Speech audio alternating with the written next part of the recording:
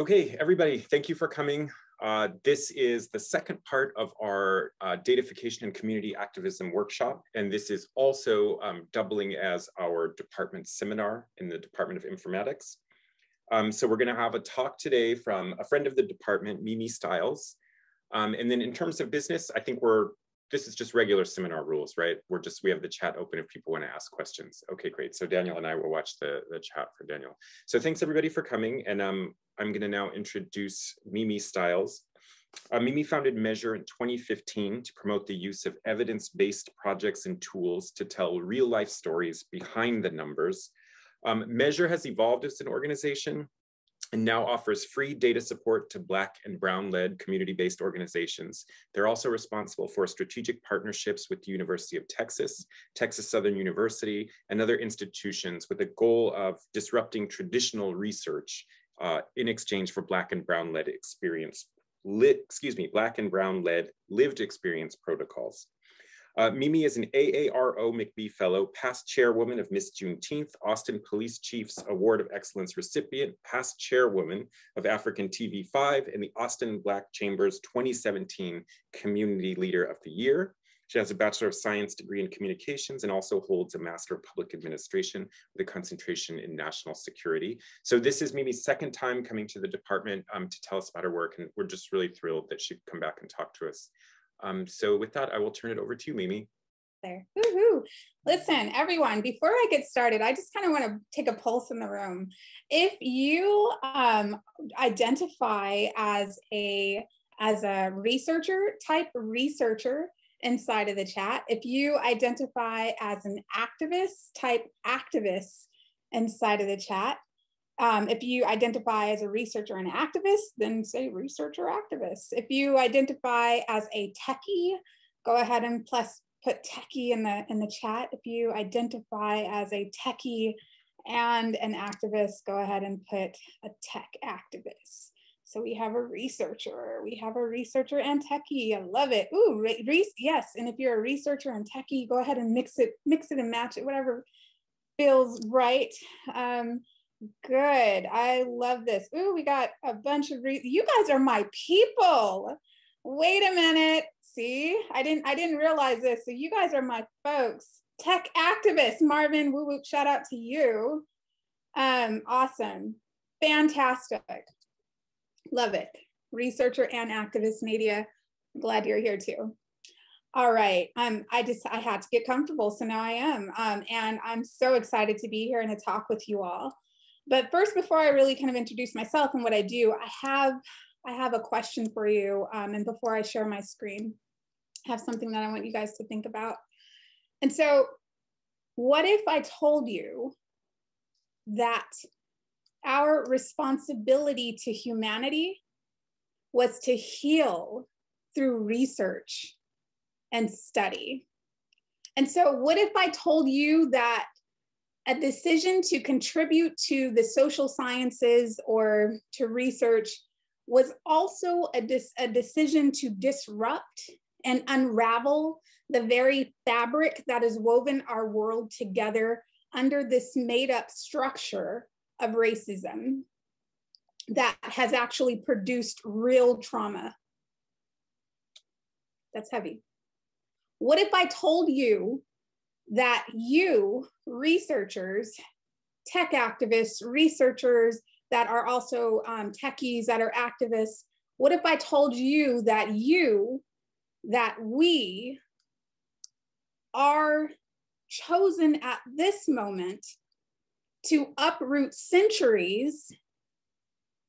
a centuries old tree, uproot that tree that has the understanding of racism, and then replant new seedlings of justice, of empathy, of equity, of fairness, of power through research? So normally the call to action it's usually placed like at the end of a speech or a message. But on this day, in this year, and in this unprecedented year, let me say, in this hour, in this moment, it cannot wait. We cannot wait. Our responsibility is just, it's just way too much right now. It's way too great. Narrative change. So how do we change the narrative? Something that we talk about a lot, right? First of all, what is the narrative? The narrative told us that Black women would endure or can endure more pain during childbirth. The narrative told us, as a matter of fact, on March 12th, 1851, that there was an illness, a sickness, a virus affecting Black slaves called drapetomania. Two Greek words to explain our Black flight when enslaved. Draptus, that means to run away. Mania, that means madness. The researcher who planted this false narrative to the Medical Association of Louisiana, hence to the world, his name was Samuel A. Cartwright. And at the same time, he announced that there was a cure. That cure was to keep Black slaves in the sunken place, to ensure their benevolent state of submission. Narrative change, right? Narrative change. It's our responsibility as researchers, as contributors to this ecosystem of social justice, as activists, as techtivists, as researcher activists, whichever way you want to spin it, it's our responsibility to push back, to change the narrative through the superpower that we were born with, through our voice, through our stories, through our research, through our science, through the truth. And so for Measure, we use our evaluation tools to include the CARE model to change that narrative. And I am so excited that I get to be able to share with you guys today a little bit about the work that we do at Measure. Let me, and I'm sorry, I know that was heavy to start it off, but I feel like that's the call to action. So if there's any, if you tune me out here within the next 15 minutes, at least you're gonna go home with that.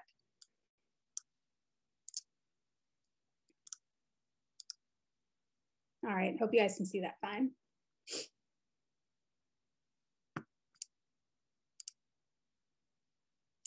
So a person's greatest superpower is their capacity to drive social change.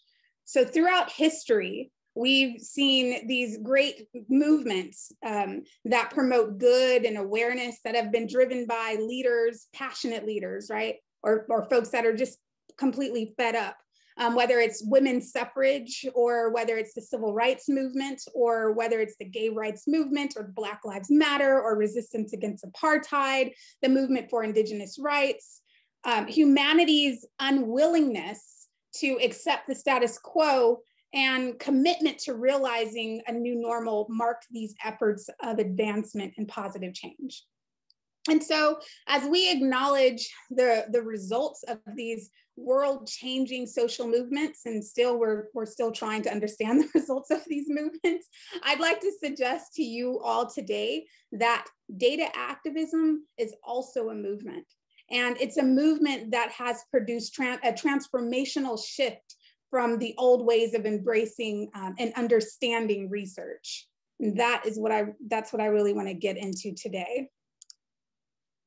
So the data activism movement, while it's not, dripping in heart-wrenching realities of mistreatment or systemic racism or oppression, it's taken on a life of its own.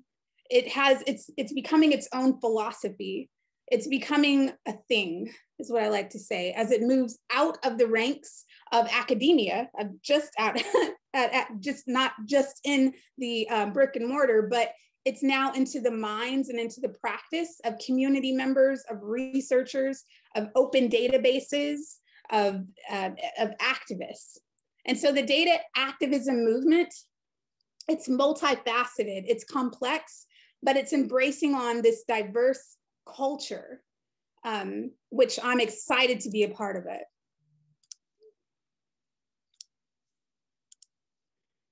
But still, make no mistake that there's nothing new under the sun.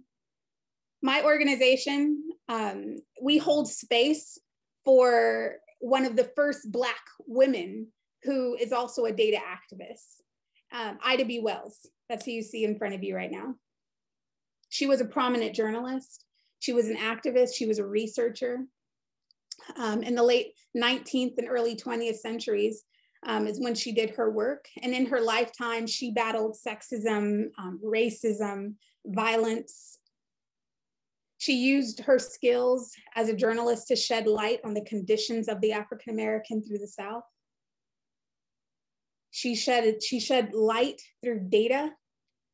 And so we honor her in this space.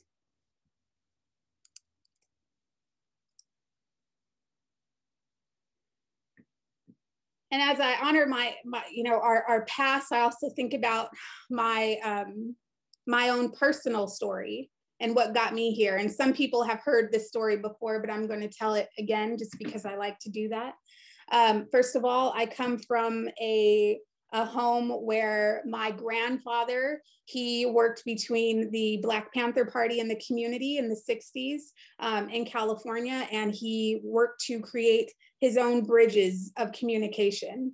My father grew up in that home. However, my father was a Black Panther. So just imagine my grandfather, who worked between the Black Panther Party and the community, he was actually a police commissioner too. So he drove around in a police car. Meanwhile, his son, my dad, and his older son, my uncle, little Charles, they were both Black Panther. So you can just imagine what went around on that dinner table, right? Like what kind of conversations were had. And so hence I grew up in a home of an activist, Mr. Taliaferro, and I learned very early to use my voice at every single opportunity. As a matter of fact, you're probably like, why are we looking at chocolate milk? Well, because when I was in third grade, I think it was about third grade, I was walking through the lunch line. I looked at the offerings of what we could drink. It was chocolate, it was white milk, or it was juice. And I asked myself, well, there should be chocolate milk. Remember, I'm a little kid who's growing up in a home of a Black Panther, okay? So in my head, I said, why does all milk have to be white? I said, why don't we have chocolate milk, right? And so I led a whole entire movement for chocolate milk in third grade.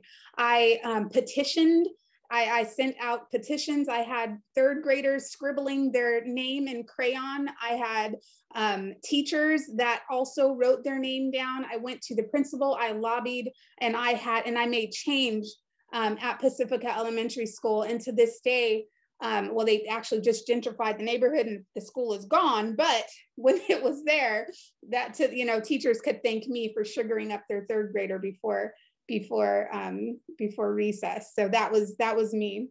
But the thing is that I learned very early on that I could use my voice to create change. And I also learned in that moment that, that I had the power of change with data, But my question is now, as I'm thinking, and I have to always reflect on that story, because I also want to know why would data activism, the work that I do now, be a method to lead to solutions to complex social problems? Why would data activism be sexy enough to even entice people to come together around this idea? How could data activism be the bridge? Data activism, it allows this unique space. This is what I've learned, for community members to become an active partner in the process of advocating for themselves and then being backed up by the numbers. By collecting data, by applying research and rethinking old ways of doing things with our community. We're able to create new insights that are led by numbers in order to help to change and to rewrite that narrative. When we look at the number of Black girls suspended in schools as compared to their population data, then we can begin to make clear assessments of what actions need to be taken in order to facilitate equity. That's how data can be the bridge.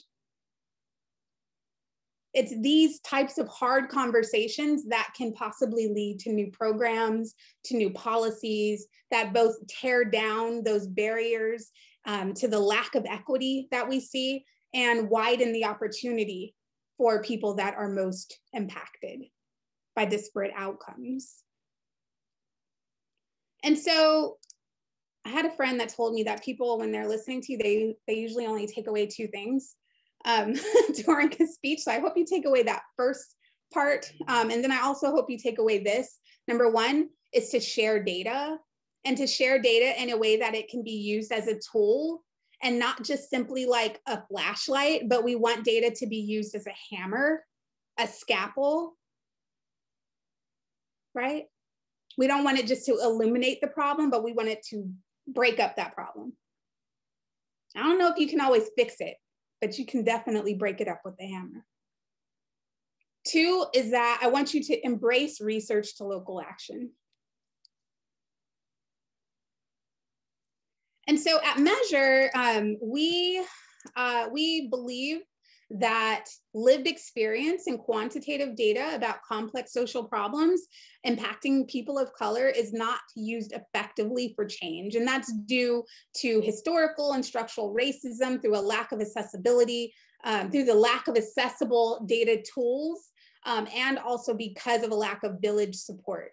And so while Measure, we have several programs, our main solve is our ability to provide free data and evaluation support to Black and Brown-led organizations.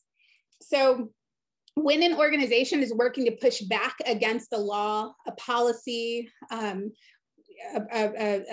procedure, they come to Measure and they'll partner with Measure. And so what we do also, in order for us to continue this work, we also partner with white-led organizations, with businesses and so forth, but we ask them to pay the full rate of our services so that we're able to do this for free for Black or Brown-led organizations. That's our anti-racist model of working.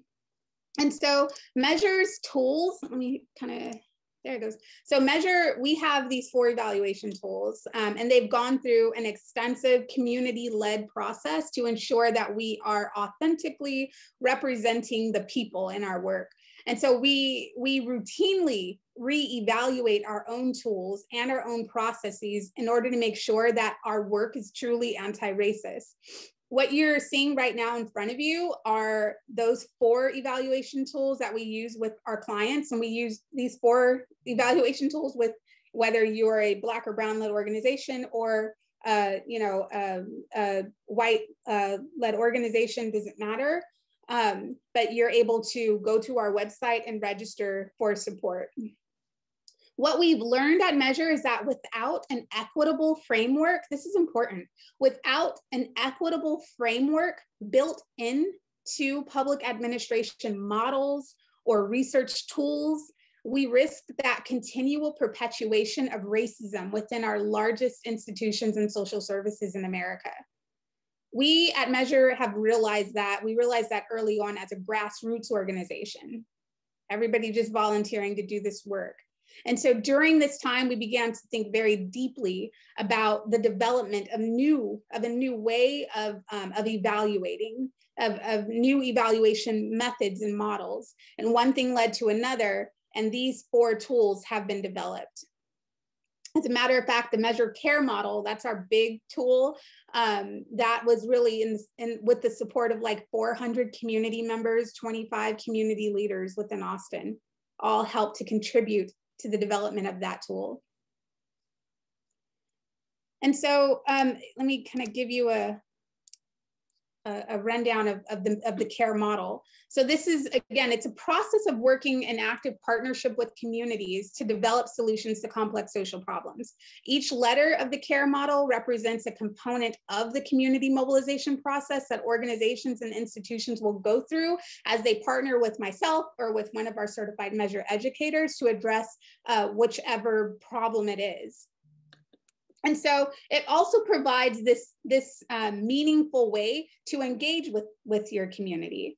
And so the care model, you can see C-A-R-E, those mean something. C is for community, A is for advocate with the community, R is for generate solutions that strengthen community resilience, and E is for evidence, to use data and evidence for data-informed solutions.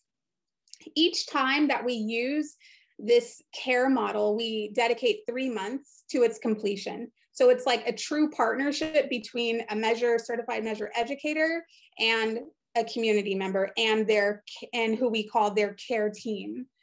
And so when we begin with phase 1, this is the community engagement phase, we just support them in understanding and aligning on the problem.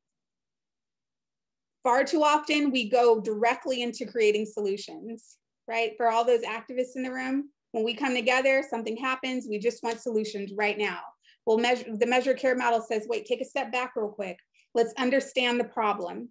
Let's then empathize with the community. Let's not just go in there and try to parachute in and make change. Let's understand where these folks have been. We also want to make sure that we strengthen sociocultural cohesiveness through this process. And then we go into phase 2. Phase 2 is the solutions. That's when we're saying, okay, let's really understand the community. What does the community need? We do a light community assessment, a community needs assessment. And then we go into creating solutions, and then we support them in developing a theory of change. And then we go into developing community impact metrics. And then for part 3, that's about the implementation of those solutions, and we show them how to evaluate those outcomes and what it looks like to then share their outcomes online.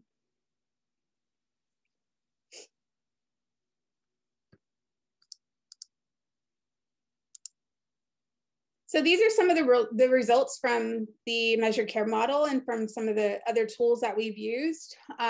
Last year, these are 2020's results. We had over 1,000 hours of just plain support to Black and Brown-led organizations. We served 13 Black and Brown-led organizations. We have an incredible team of over 133 volunteers now that passively work with Measure, that some that just, they give quite a few hours a week to supporting this work.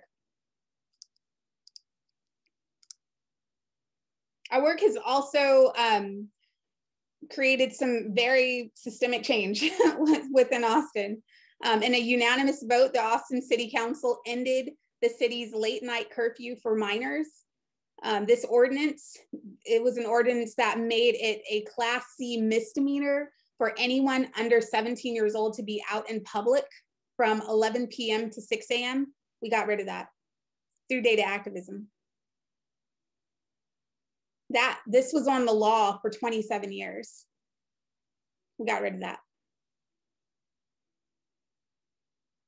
Our work has also provided some pretty strong partnerships with academia.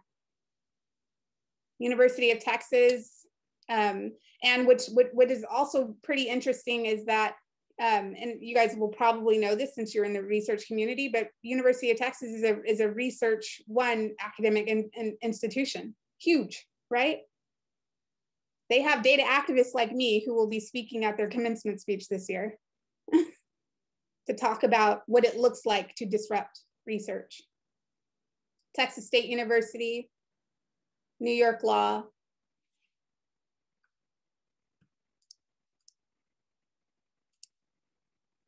Here's something else that the CARE model has produced and what we're working towards right now. So adultification bias I'm gonna kind of switch gears here. But adultification bias is defined as a social or cultural stereotype that's based on how adults perceive children in the absence of knowledge of the child's behavior or verbalization. So when society embraces harmful stereotypes for people, like, for example, Black girls are promiscuous, or Black girls or Black boys are violent, or they're criminal. These are these types of stereotypes that are also attached to children. Adultification bias was shown through research by Georgetown University back in 2017. They did a report called Girlhood Interrupted. And in that report, they found that Black girls were seen as less innocent. And this is research, less innocent. And it wasn't just how, you know, white people looked at Black girls, but it was how everybody, how Black people looked at white girls, how Black people looked at Black girls, how white people looked at Black girls. Everyone seemed in this study to look at Black girls as less innocent than their white peers, as needing less comfort, as more culpable for their actions. This is how they looked at Black girls, starting at the age of 5 years old. That then translates to some of the disproportionality that we see. That helps us to understand why is it that Black girls are 6 times more likely to receive out-of-school suspensions than their white counterparts. That gives us an explanation of why it is that we saw, do you guys remember a couple of months ago when there was an officer that placed a young lady in the back of his car, and there was a few officers out there looking on, and why, do you remember the little girl kept saying, "I want my dad, I want my dad," and the officer said what to her? Do you remember? He said, "Stop acting like a child." And she said, "I am a child." She was 9 years old. It's this idea of the Black girl as less innocent. And so what Measure has done is that we took that research, wrapped it around the CARE model, and created some incredible local community-driven initiatives around that research. We've been able to create a comic book that community members created. We were able to write new policy that right now we have a bill at the House in Texas. It's called HB 3485. And this bill is called the Measure Bill. And you know what it's going to do? It's going to require all schools in Texas to report disproportionate discipline data to parents and to caregivers in a way that they can understand. So we don't just say share data in a way that people can understand. Hell, we have asked you to break the pipeline for this many years. Give us the damn data. Let us do it ourselves. Give the power back to the people through data. And that's what the Measure Bill is doing. That is what research to local action looks like.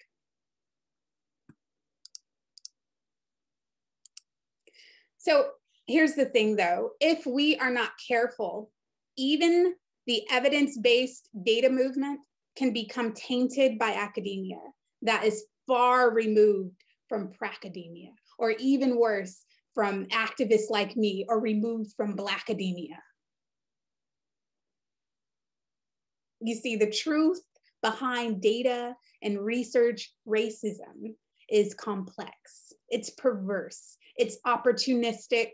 It has the potential to perpetuate a system where people of color become no more than subjects in a petri dish, researched, analyzed, justified by these theological frameworks that they are completely unaware of, that explain away their existence without even asking them. There are countless ways in which the BIPOC, Black and brown people have been betrayed by traditional academia, by data collection, by research, by technology. So as we work to define and progress this movement, we have to uproot. Remember when I talked about uprooting that system? We have to uproot that system and disrupt traditional research methodologies, disrupt the ways that we typically create technology for people. This is fundamental to the work that we do at Measure, and it's quite honestly changing the game. So again, share data.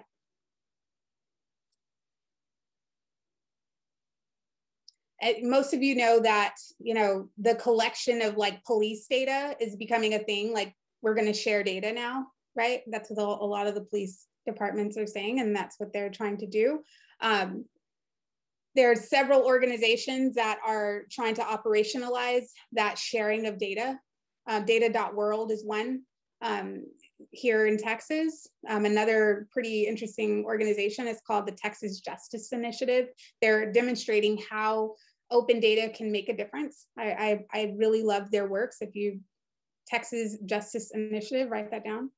And sharing data within your organization as a best practice is also becoming an acceptable practice. But the thing is that we have to make sure that when we share data, that data is understandable to people.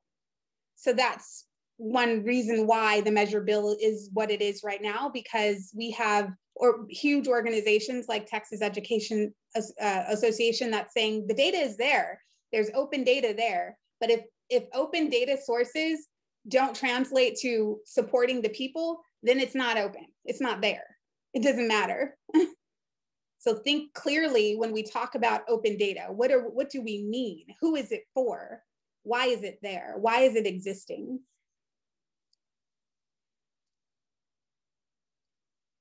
And then again, it's also we have to embrace research to local action. Yes, data is good. data and good knowledge should not be left just on the shelf somewhere or placed in a book. It should be in a book. Keep writing your books if you're writing a book, but it shouldn't just be left there, okay? It should be liberated, you guys. It should be liberated. It should be used as the hammer for social justice. What happens when you take data and you operationalize it? Well, you can change laws. And sometimes you can even change behavior.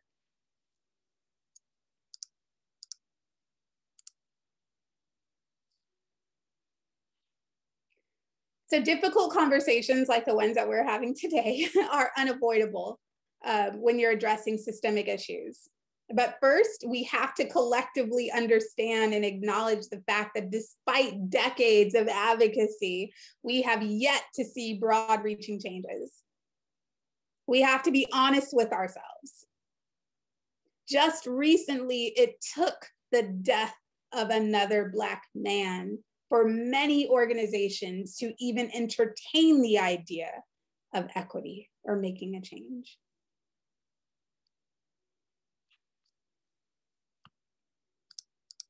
We have to also realize that we're not going to get there unless we do have the data and the information. This is a different generation. You can't really get stuff from, past us without sharing with us the data. Prove it. What are the numbers?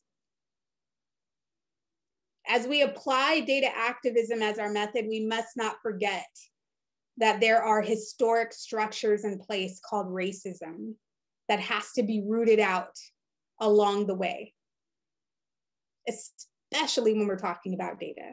Remember, what goes in comes out. Who puts it in? That narrative is also going to come out. And so at Measure, we continue to raise awareness about how to dismantle racism through our tools, that's number one, and also by measuring progress through data and metrics. And so I want to take one more minute here. Let me see if I could click on the screen. I just want you guys to think about this, and I think we can probably use the chat. But first, let me give you guys let's center in on language, if that's okay. before we talk about this activity. Don't do that yet, but centering on language. There's this first way to understand, there's 4 levels to understanding racism. I'm sure that there are way more levels than that, but I'm going to talk about these 4. Individual racism, this is that first box right there. It's an individual's racist assumptions. It's their beliefs. It's their behavior. It could be conscious or unconscious. You can kind of see this white guy is looking at this black guy. He may be thinking something about him. Then you see this internalized supremacy racism, this bubble over to the right. And, you know, you have a bunch of kids and they're looking at this black boy in some type of way. Maybe they said something to him that hurt him. This internalized supremacy racism is the personal conscious or subconscious acceptance of the dominant society's racist views. So it's, they have accepted that they are better than him. These are the ways that it gives rise to patterns of like stereotypes and thinking about some other group bad or behaving in a way that's discriminatory, that minimizes another group, that criticizes, that finds faults with them. And then it can also be, you know, the acceptance, right, of this idea of racism. So then you get like this feeling of inferiority in some cases, right? And so that's internalized supremacy racism. And then there's institutional racism, and that's that bubble at the bottom to the left. And that institutional racism, this refers to specifically the ways in which institutional policies and practices create different outcomes for different racial groups. Many you know, organizations now are thinking about how do we tackle institutional racism. I'm sure that you guys have heard that several times. These are the pattern of, you know, of laws and policies that just really provide an advantage for whites and continue the oppression for disadvantaged people. And then you have over to the right bottom is structural racism. And so structural racism, this is really when racism becomes normal and legitimate. It's the historical, it's the cultural, it's the institutional, it's the interpersonal. It's this routine that most always advantages whites while producing this adverse negative outcome for people of color. That's structural racism. It's white domination of the culture. And so I'm going to ask in your chat group here, and I'm going to ask people, if you are a person of color, I'm going to invite you not to answer this question. If you're a person of color, I'm going to invite you not to answer this question. And if you are not, I'm going to invite you to answer this question if you're comfortable, all right? Got to make people comfortable. I mostly feel blank when discussing race because. So go ahead and type it out real quick. I mostly feel blank when discussing race because. Again, if you identify as a person of color, I'm going to invite you not to answer that. Unless you just can't help yourself. I mean, you know, I can't tell you what to do, but invite you not to. That's me just protecting the space, the bodies, the brains, the, you know, the feelings of my, of people that look like me.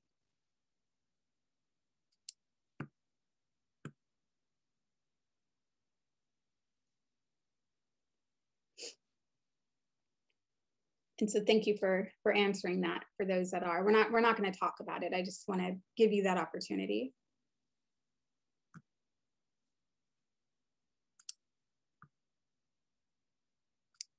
Here's a couple of questions that we're not going to break out into small groups, but these are a couple of questions that I'd like you to reflect on personally before I close out. What did you learn?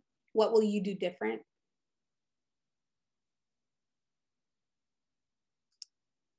And here's my information if you want to contact me as I'm closing out right now. So in his work, God the Scientist, if you guys have ever read that, Paul Penfield Jr. He says, we scientists use scientific theories as long as they seem to do the job.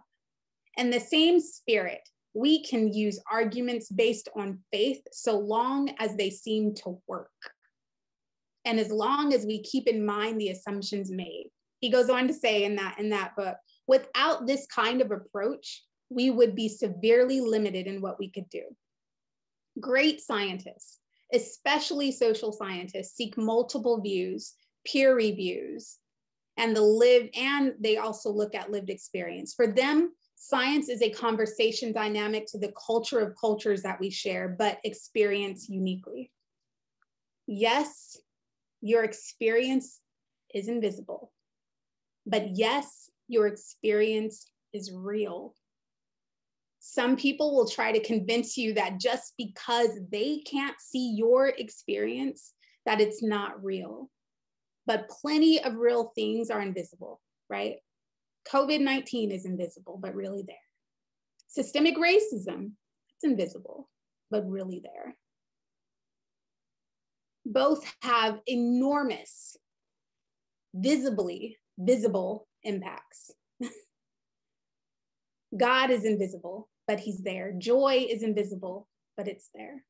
Grace is invisible, but it's so very real. Your experience matters, folks. It's not the whole experience. Your experience is not the whole experience, but it's your real experience. Your experience matters. Your lived experience matters. It's the experience from your view. And if researchers like y'all, like me, if our experience can shape the world from our experience, so can you. So can your experience. How you envision the world really matters. So as I'm closing out, I want to ask you all to claim your space, to claim your culture, and to claim your canvas as we all work to write this picture and as we all work to uproot the tree and replant something new. And I will open it up to questions and stop sharing. Amy, that's wonderful. Thank you so much. My main regret about doing these talks remotely is that, as Professor Durr said, you can't see people clapping or hear them applauding. So, but thank you so much for the talk. I really appreciate it. There are questions in the chat, but I kind of just selfishly wanted to ask the first question, if that's okay. I guess it's okay, I'm in charge, unless, unless somebody jumps in. But I wonder, could you talk a little bit about your, about ways that students who are interested in your work can learn more about the kind of work that you do and about the different, maybe the difference between research as you practice it and as we are trained to practice it in the university? Yeah, definitely. So there are, so I think fundamentally at Measure, we believe anyone can join this work of change through research. We believe that, you know, even if you are Big Mama down the street, so in my culture, we all have Big Mama down the street. So she can be an active participant in change through research. Our care model is really designed for everyone to be involved. So we even kind of operationalize our volunteers and the folks that come to Measure under that care model. So C is for community. So community members are just, you know, that are just excited about making change within their own neighborhoods. They can come in. Advocacy, that's A. These are folks that maybe they are the lawyers or folks that just have no problem with going down to City Hall and raising picket signs or are ready to go speak to the mayor or make change through policies. These are advocacy folks. Our resilience group, and these are people that are very interested in how do we do this work and not create harm, and how do we meet the people where they are, and how do we heal as we're doing this work. And then you have our E folks, and these are our evidence people. These are our data geeks. They're people like me that just are interested in like, how do we play with the numbers and understand them and use data in order to create change? How do we create systems that are healthy for our community? And that's our E folks. So really at Measure, it's all about, you know, how do we change research to a way that everyone is accepted into this community. I love academia, right? And so, but it's not always accessible to everybody. And so I think that's the main difference. And then of course, Measure is a nonprofit organization that allows, you know, anybody to to join us and to learn more about us. Thank you. Toby Smith, hi Toby, thank you for coming, has a question. He wrote, thank you for your talk.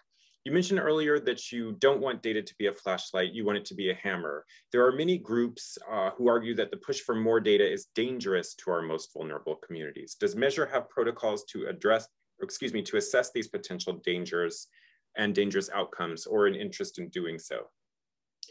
Definitely an interest in doing so. But, you know, the CARE model is really our protocol. There's several times where you know, police departments will reach out and say, hey, you know, can we partner with you to do some work and to look at data and so forth? And there's many times where we have to say no, just because of the fact that honestly, the trust isn't built there. And so even working alongside groups like the police department, you have to be very, very careful. That's where we, you know, for example, we did some work in San Diego. And prior to going into San Diego to hold a conference, we had to meet with community stakeholders and community leaders. Like, does this even make sense for your community? How should we ask these questions? Who should we talk to? And so it's really about being very careful because, I mean, I've seen where data is, again, it's weaponized against people of color. Oh, well, here you have the data, now we don't have to do anything about it. And so that's really where Measure stands at that point. We definitely are interested in meeting with and learning more about developing like specific protocols. But right now it's just, you know, us community saying, no, we don't talk to them. And that's just the way it is at this point. Yeah, I think that's something that we've talked about a lot. And that's definitely something that I have been talking to your team members about too. But this is a kind of central question that I've been thinking about probably for like the last couple of years. But this kind of, on the one hand, the hope that we could use data, you know, to address problems in the communities that we live in and that we're concerned about, but then also these kind of risks that are posed by data. So I don't have a great way to think about it, but it seems like in your practice is really built on that kind of, I guess I want to call it like a double bind, or that sort of those two potentials. It seems like that's kind of where you started. Yeah, it is. And for us, it's really about giving the data to the people. You know, if we provide the data to people that are most impacted or that represent the deepest disparities or their disproportionality, then allow them to show up and say, this is my experience and this is the data. And unfortunately, we have to do that as people of color. We have to, we share our experience. We've been doing that for a very long time, but unfortunately we have to have the data to validate it. And so that's really where Measure exists. We're not too much into the institution and, you know, using their, you know, that's just kind of not where we are. We're very community based and asking community members, what data do we need in order to show this is happening to us? This is what we're experiencing. And then we work together in order to get that data. Yeah, that's super fascinating. I guess I just think that there's always this risk that we'll end up working. I guess one thing I fear in my own work is like, oh, you would do all this work about data and not about problems in the world. And so sometimes there's this risk, like every time somebody wants to say address racism, particularly like in an institution like the university, like, oh, well, we need data. And it's like, well, maybe you actually don't need data in this instance if the harm that we're talking about is well known. You know, it's like these constant demands to produce more evidence. I think if not in a care model, for example, but when a powerful institution does it, it kind of can become a strategy to not deal with a problem. So it's like, oh, we need to collect more data. It's like, well, I answered that survey already last year. Analysis paralysis when it just stops everything, right? That, yes. And, and we also have to ask ourselves this question of like, what is data? Like what qualifies as data? And that's why in my work, it's really about qualifying lived experience data to be data, right? And to be actionable data.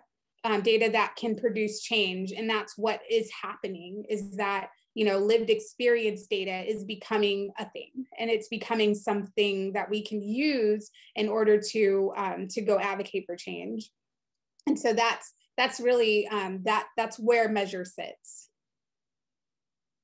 Well, we should wrap up because we're running out of time. I don't see any other questions in the chat, but can you tell us what issues and what campaigns Measure is working on in the coming year? Yeah, definitely. So a couple of things. The first one is HB 3485. I'm really big on sharing what we're doing locally at the state level, because a lot of times the same type of work is transferable to other states.